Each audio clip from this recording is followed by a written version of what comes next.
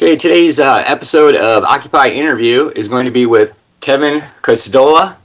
He is from Dissenter, firedoglake.com. He is an author and a filmmaker. He wrote an article about the crackdown on Occupy movement via Freedom of Information FOIA request. My co-host is going to be Terry Bain. This is James. Our engineer is going to be Bradley. We got help in the chat room from Katie Droxel. And why don't you start us off, Terry? Am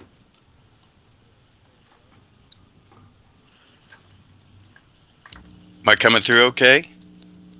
Oh, yeah, we hear you. Go ahead. Alrighty. I just wanted to make sure I had the cough switch in the right direction.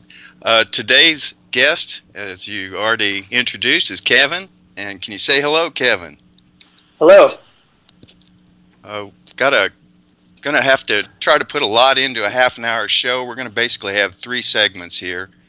Kevin's the author of a book out on Brad Manning, and wanted to kind of start out with, it was news to me yesterday when you were telling me that Mr. Moore had basically said he was kind of the start of the Occupy movement. Could you kind of give us some of that background? Sure. About, I want to say 2 or 3 months ago, he was at a panel that was put together by The Nation magazine, and he said during this panel discussion that if you thought about PFC Bradley Manning, who's accused of releasing classified information to WikiLeaks, then you might be able to connect him to Occupy Wall Street. And how he connected Occupy Wall Street to Manning was, he said, think of the information that was released about Tunisia and Egypt. And many of the people there read those documents, and it's been acknowledged by human rights organizations like Amnesty International that people in the country read the cables that were released, the U.S. state embassy cables, and they were taken aback by what they were reading about the corruption in their country and what their political leaders had been doing, and part of what the United States had been concealing, so things that they weren't able to know themselves.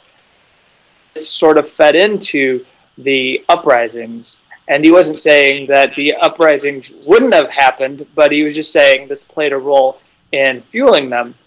Well, we know that Occupy Wall Street was inspired by the Arab Spring, and we know that many people who started in the core group on September 17 looked at what was happening there and looked at what was happening in Spain and saw the sort of domino effect that was going on with occupations, and Tahrir occupation being the very first and foremost thing that people in Occupy Wall Street took note of when they went out themselves and put themselves forward on September 17. And so this is what Michael Moore was saying, that in a way you can connect Bradley Manning. If he did release the information, you can connect him to Occupy Wall Street.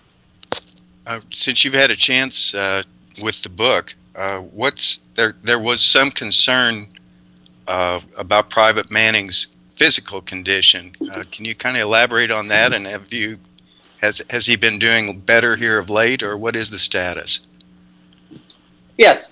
The issue with his physical condition was, how was he being treated in the prison that he was being held at? He was being held at Quantico Marine Brig, and that changed because a lot of people, activists who probably are now participants in the Occupy movement, came out and were protesting. There was some journalism that contributed, particularly I think from Glenn Greenwald, who covered the way that he was being held in solitary confinement, and the way that he had 23 hours a day he was kept in this one small cell and had about an hour to move around, but there was quite a limitation.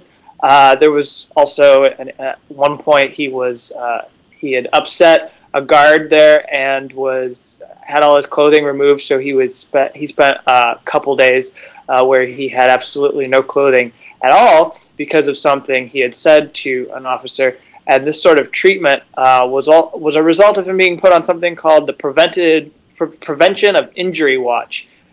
and there was little justification for this. Some documents released showed that psychologists had disputed this designation, but the brig staff went ahead, the brig officers went ahead and kept this designation, and so it created a backlash, and people said he was cruelly and inhumanely treated.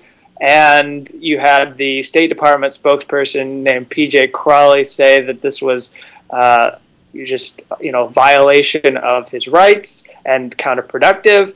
And then you saw that he was transferred to in Kansas, and that is the prison where he is primarily being held today. So because of the efforts of people around the world who raised this issue, he's in much better situation, and I've seen him myself reporting on the proceedings, and he looks pretty well considering the fact that this is a person who has been in pretrial confinement for almost 700 days. Incredible. Sometime I've taken a look at the effects of solitary confinement. How would that kind of treatment compare with the average person who's at Guantanamo, the prisoners there? And again, this is an American serviceman, Private Manning, that we're talking about. Could you address that, Kevin?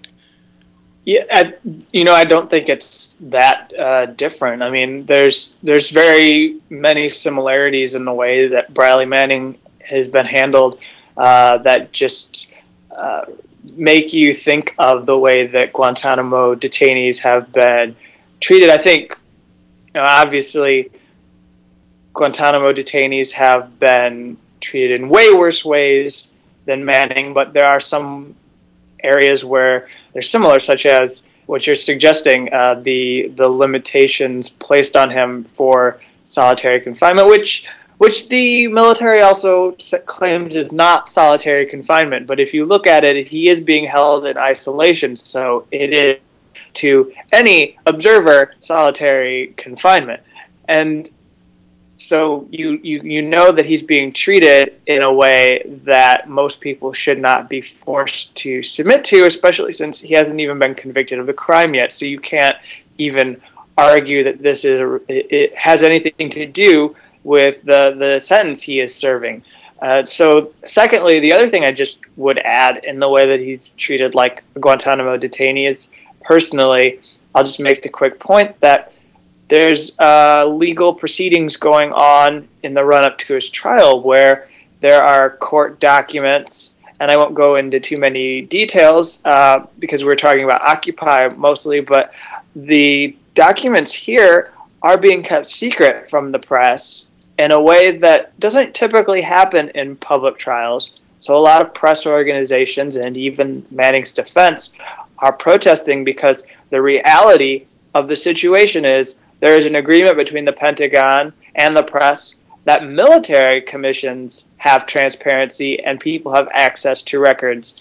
And that is not even happening with these proceedings. So press who cover have a really hard time accurately covering this because they don't get to see court filings.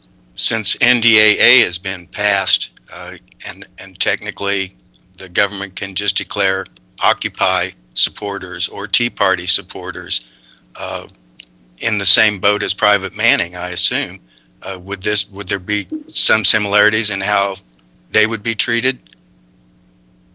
Well, I think it just has to do with how we've seen in the last decade, at least going back to Bush, perhaps even further, that there seems to be a second-class justice system being established. You maybe might even take it a step further if you want to give a thorough critique of the change in society. Maybe there's a third and second-class system, and then the first-class system, of course, is the one that the people who, if any bankers so happened to find themselves being charged with committing a crime, which probably won't happen, but let's say they did, they would probably get to go into this first-class system where they didn't get treated inhumanely or cruelly, and they probably had a lot of benefit of the doubt given to them. On the other hand, with the second class or maybe even a second and third class system, you've got people who are placed into situations where they are tortured or inhumanely treated before they even get to a trial. When they get to the trial, there's evidence that's admitted into the trial that's obtained through torture. If the evidence is admitted at all, in some cases you have, like for Bradley Manning's case, his lawyer, David Coombs, is trying to get information admitted that is not being allowed by the government that is prosecuting Manning. So this is an issue that all of us face because people who are engaged in their First Amendment rights, who are finding themselves in court before judges, no doubt, are finding these situations are being used against them in a way that makes you wonder if people really have equal protection under the law. And again, today that's Private Manning. Tomorrow it could be you or me or anybody in our listening audience with NDAA. Mm-hmm. Okay, I'd like to move on because we've got a lot to cover. We can't really cover your entire book in 10 minutes, but we will have a link back to it because it was fascinating. Well, thank you. You had an article that you did on Department of Homeland Security monitoring, and that was primarily what we were interested in today. Could you address some of those issues? Sure. So back in March, actually on March 21st, an independent news website, Truthout, which was the first news organization to submit a Freedom of Information Act request for Department of Homeland Security documents, they got a set and published those documents which they had received. And the man, his name is Jason Leopold, started talking and put up a post, and he was sharing these documents which basically amounted to bulletins. There were a few bulletins. Some of them showed what I had already known, which was that one of the things that made Homeland Security leery of Occupy Wall Street was Anonymous, and the way that Anonymous was being part of Occupy Wall Street that bothered the Homeland Security Department. And so they took note of that fact. And then there's also, in the documents that were released, there's emails, and you can see that division of the department is talking about what they're going to tell the press about the role that they are having in the crackdowns that are happening to Occupy groups. And so the so they ended up talking about the sorry, I had an echo coming in my ear. Sorry about that. No, it's all right. So they noted one of the instances where they actually had been working with Portland police because the Occupy Portland group was on Terry Shrunk Plaza, and that was an area where they had the jurisdiction to use federal protective services to go in and remove occupiers. So they did, in fact, deploy feds in that case to get rid of the Occupy camp. But there weren't any other cases that they admitted or copped to in these emails. And if fusion centers, because these are like big high-tech intelligence centers that have been established around the country, those were actually instructed to stay away from Occupy groups. At least that is what the official line was. Now there's many more documents to be released, so there's a lot here that makes it doubtful that Homeland Security was involved in a clampdown to the extent that it was. That doesn't mean that there wasn't any other federal activity going on, but there are documents still to be released that could show more as to what kind of intelligence reports were being put together to warn people about Occupy. And there's also the issue of the fact that the FBI is, I want to raise this quickly, is the FBI is an organization or agency that the Truthout and other people have been trying to get documents on Occupy from, but they claim that they haven't done anything on Occupy. And interestingly enough, the Homeland Security documents prove that to be a blatant lie, because it mentions in one of the bulletins that the FBI was notified of some of these issues of threat information surrounding Occupy, and perhaps even the role Anonymous was playing in the protests. And so they definitely have documents, and they're playing games, and that's actually why Jason Leopold has sued the FBI, because they're lying. Okay, Kevin, I guess it comes down to the point here. It's interesting that they seem to be defensive about fessing up that there is a federal involvement. I would assume that's because of the First Amendment, that would be, if there's any federal money, one penny of federal money being spent to try to stop people's freedom to protest, then that would be unconstitutional, correct? Yeah, they're very concerned, and they make a point to, in their public affairs department, to instruct in areas where it's possible that you had interests from the Homeland Security to clamp down, and they try to make sure that they're not doing that. And it's very clear from the emails that they were trying to cover their tracks, which makes it possible that they were just trying to hide. Because what's interesting to me about these documents is that they admit that at some point these are going to become public, because they knew that people were requesting these documents for release. So they knew that their email conversations were going to end up being read by you and me. And so it's almost raises the question of, is there something being hidden? And they were just consciously making sure they didn't type out any emails that talked about what the feds were doing. I just wanted to remind our listening audience that's listening in while we're streaming live, there is a chat page at the bottom of the link, and if there's any audience questions, this would be a good time to throw those in while we've got Kevin online. We'll be able to see those and pass those on. Wanted to go ahead now, and the last article that you did was really interesting. You did a really good recap on the staying power of Occupy, and you had a quote here that I thought pretty much summed it all up.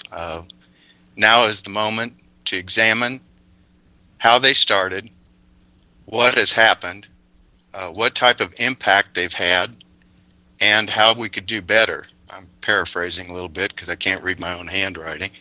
Those are some of the issues. Was really fascinating in your article, and again, there'll be links to that. Can you address some of that for me here? I'm sure our audience would be interested here. You've had a chance to actually tour some of the Occupy sites. Yeah, I went, so just so people know, Fire Dog Lake did something called Occupy Supply. So many of the groups that are out there, and I would actually guess many of the ones that are still going strong and organizing themselves, Fire Dog Lake had a role in helping them continue throughout the winter, because we had liaisons that were working with Occupy groups, and we had a union produce gear so that people could stay warm throughout the winter. And there was a lot sent out to help people with hats being sent out, with gloves, with just making sure that people were warm and could continue to organize, because we didn't want people to go away. We recognized that if people went back to their homes during the winter, this would totally die and collapse. And then back in spring, it would be a lot harder to start.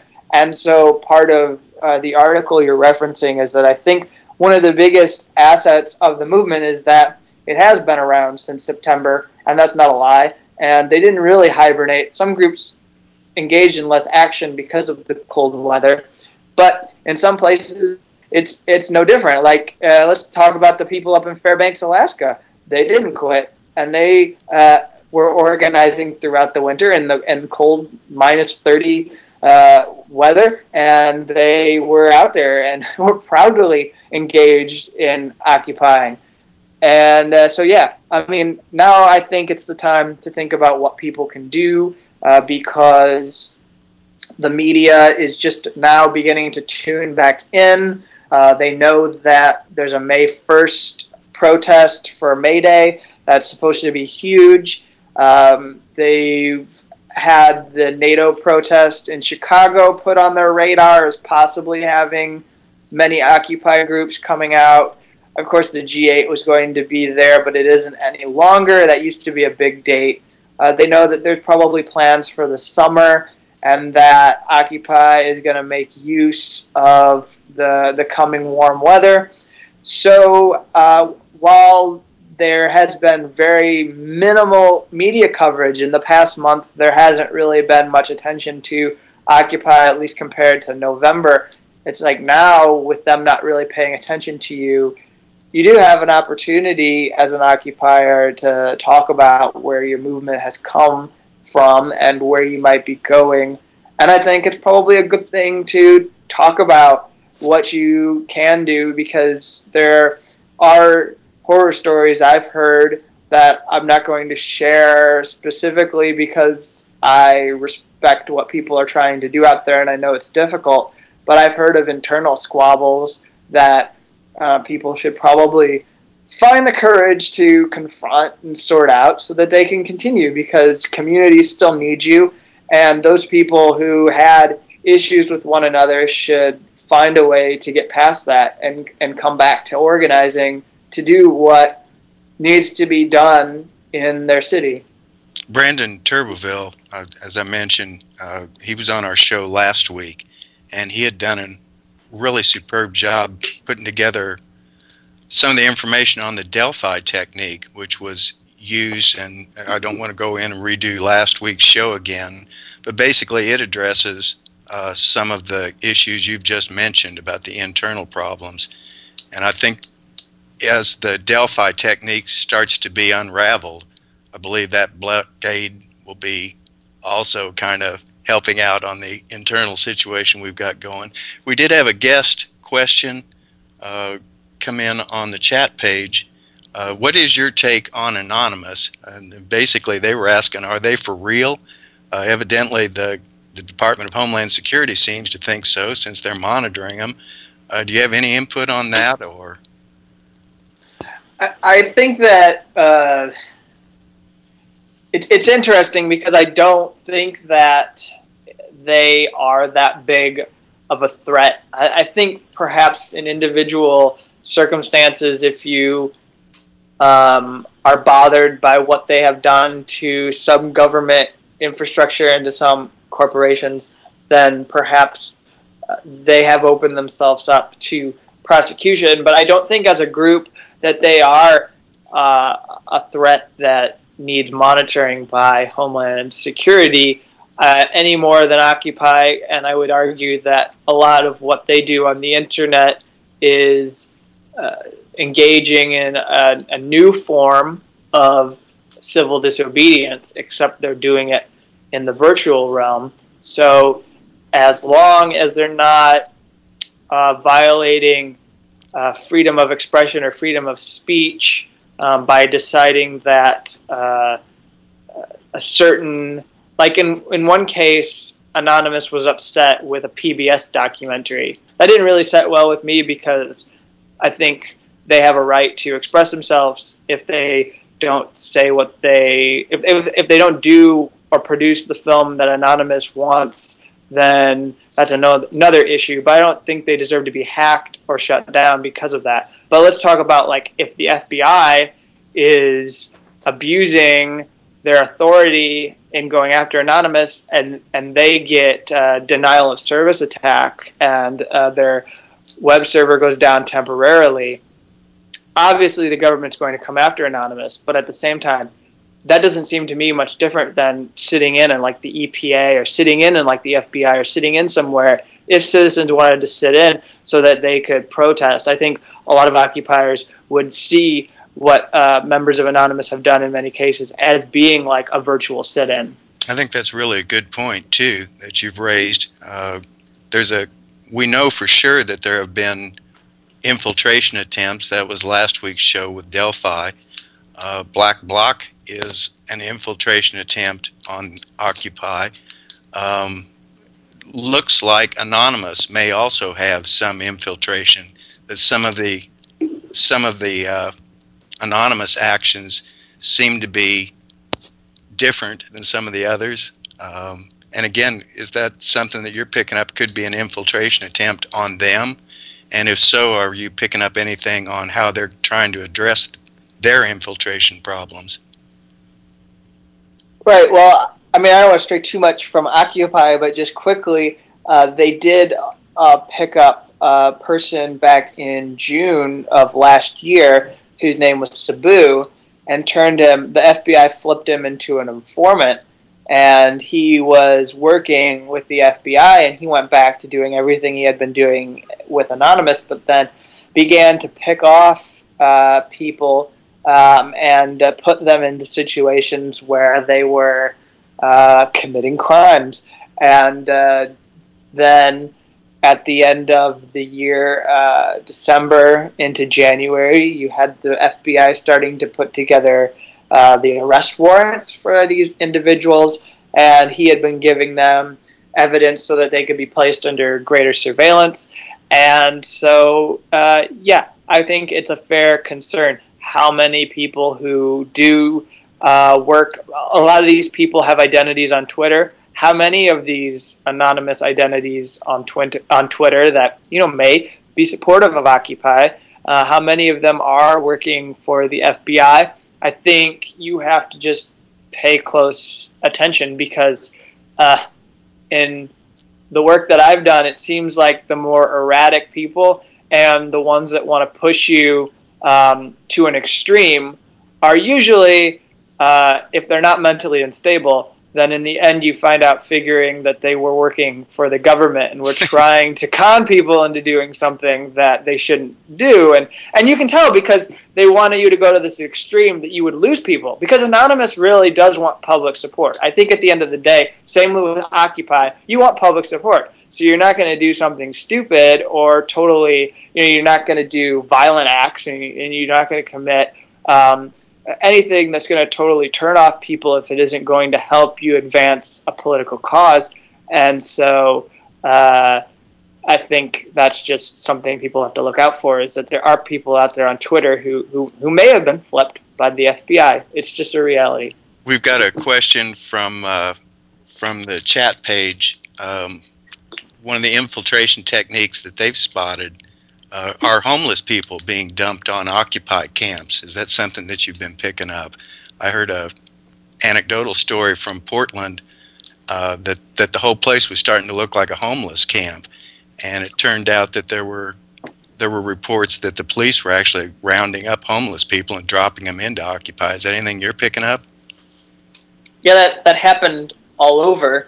I'd have to hear more about how that was working to infiltrate the group, but I do think it was intentional in cases to bring them down. So I guess what I'm saying is I don't know if the homeless people were knowingly entering the camp to bring it down, but I think that a lot of police officers were telling homeless people around the country in the past months, there are these camps, they've got food, I also hear they got shelter, they'll give you a warm blanket and a sleeping bag too, possibly. So go ahead, and we're going to drop you off here, and stop wandering around and doing the things that we consider illegal because we've criminalized homelessness, and take yourself to the camp area because they're here right now, and they might be here for who knows how long, and at least until we come in with our all our weapons and armed gear and equipment and run them out. They'll be there until we do that. So go down there and hang around. And then, yeah, it became a drag, like in all kinds of cities that are trying to start a movement, then all of a sudden you've got homeless people who do stealing, they're into drugs, they're doing this and that, and they'll tell you things that they want your movement to do, and it creates splinters because you don't know these people, and if you want to know these people and you want them to become part of the movement, they're not cooperative, and they're loose cannons that you have to try to deal with on a daily basis. Well, they are part of the 99%, and they do seem to be a growing sector. And really, on one level, it's nice to know that the Occupy people were feeding them and providing them with a shelter, since the government services that we're all paying for with our tax dollars don't seem to be doing a lot to help. No, not at all. Perhaps that was a form of blowback, and that does seem to be the theme for this show, that Bradley Manning kind of helped begin the Occupy. I'm not sure when he joined the military that was what he intended to do. I would imagine probably that was not his intention, but unintended consequences seems to be the major theme of this half hour. We're running out of time. It was absolutely a fascinating show, and we really would like to get you back on. We'll be keeping an eye on your articles. We'll have a link up to your book, your site there, Fire Dog Lake. Anything you wanted to add? We're getting ready to have lunch. Right. I'll just say on Twitter, you can follow the stuff that I'm doing on a regular basis at KGOSZ, as in zebra, TOLA, KGOSZTOLA,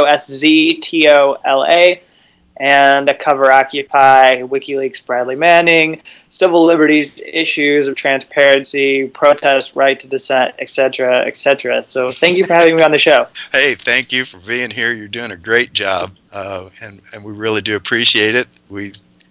We'll say what we've been saying to everybody in the Occupy movement. Thanks for standing, Kevin. I wanted to get a thank out to James, my co-host, and our engineering was Braddery, and a fine job he's done as per normal. And Kevin, once again, thanks, and we'll be back in touch with you. But for now, we're out of time, and Ocean Radio is going to have to sign off. Thanks for listening, and we'll see you again next week. Bye.